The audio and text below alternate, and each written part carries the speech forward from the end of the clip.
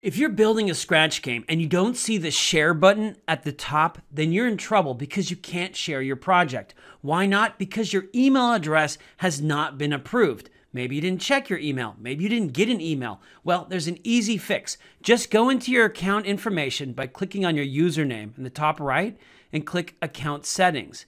Then select Email. Now you can either change the email or request a new confirmation code. Once you get that, you check your email and approve the account. Then you'll be able to share your project. And so what does it mean when you share a project? Well, it means that your project is now available for viewing in the public. That doesn't mean everybody suddenly gets an email saying, hey, play their game. No, you need to copy the link. See at the bottom here? Kind of look down. It says copy link. There you go. This is the link that you're going to share with your grandma, with your best friend, with your enemies.